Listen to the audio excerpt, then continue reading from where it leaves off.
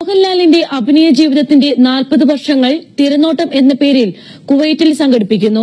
ജനുവരി 18-ന് Hawally പാർക്കിലാണ് നടന വിസ്മയത്തിന്റെ 4 പതിറ്റാണ്ട് ആഘോഷിക്കുന്നത്.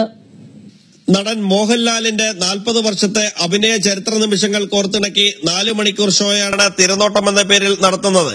ലാലിനൊപ്പം മറ്റു പല നടന്മാരും ഷോയിൽ ഉണ്ടാകുമെന്നും പരിപാടിയുടെ സംവിധായകൻ ശ്രീകാന്ത് മുരളി കുവൈറ്റിൽ വാർത്താ സമ്മേളനത്തിൽ പറഞ്ഞു. 10 വർഷത്തെ ഒരു ട്രാവൽ, ഒരു 4 hours 4 മണിക്കൂറിനുള്ളിൽ പാട്ടുകളും എന്റർടൈൻമെന്റ്,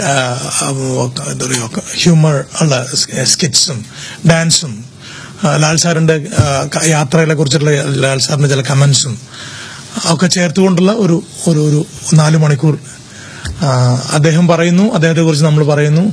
അങ്ങനെയൊരു പ്രോഗ്രാം, അങ്ങനെയൊരു 4 മണിക്കൂർ ചെലവഴിക്കാനാണ് നമ്മൾ പ്ലാൻ ചെയ്തിട്ടുള്ളത്. തിരുവനന്തപുരം എക്സ്പേർട്സ് അസോസിയേഷൻ കുവൈറ്റും ഉയരങ്ങളിൽ എന്റർപ്രൈസസുമാണ് പരിപാടിയുടെ സംഘാടകർ.